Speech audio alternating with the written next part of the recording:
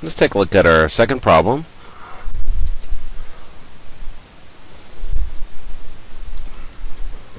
Given Arc City in Winfield,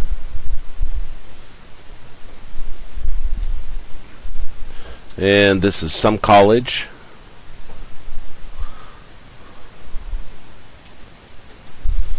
Associates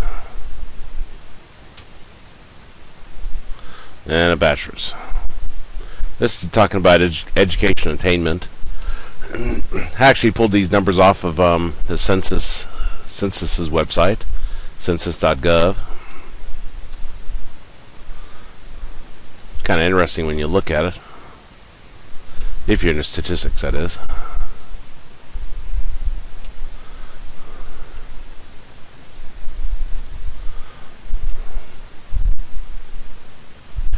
Arc City and Winfield are relatively the same population when you look at them, but there's a lot more bachelors, people with bachelors in Winfield. Not quite sure why that would be.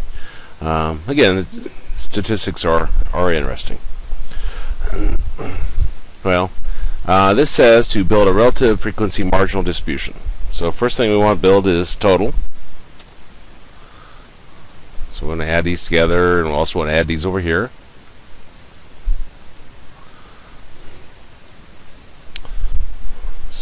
Totals. Okay, so we got 1884 plus 839 plus 711. That's 3434.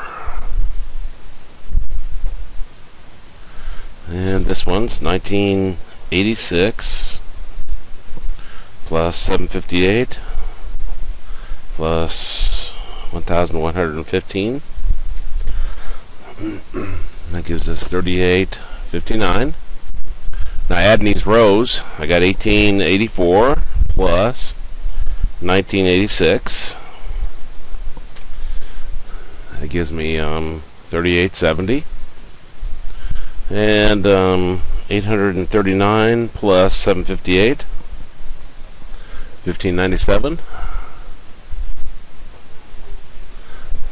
And 711 plus 1115 gives us 1826.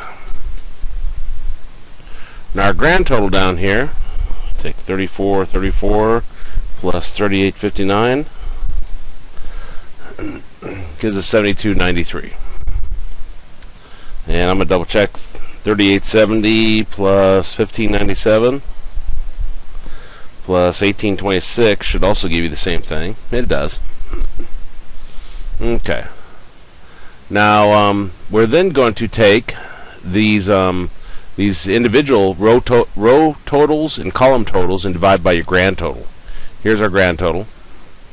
So here we're going to have 3870 divided by 7293.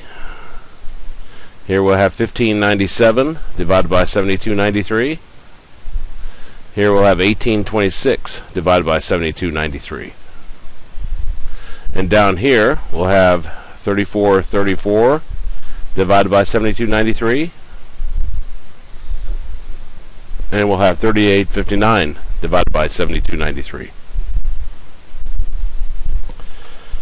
3434 divided by 7293. Now take these three decimal places. 0.471. And our next one, 3859, gives us 0.529.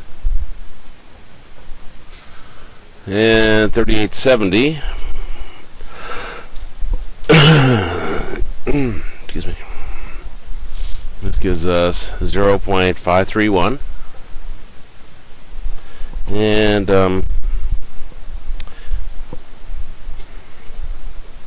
1597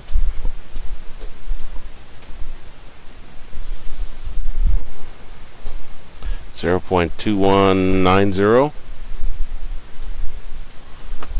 and 1826.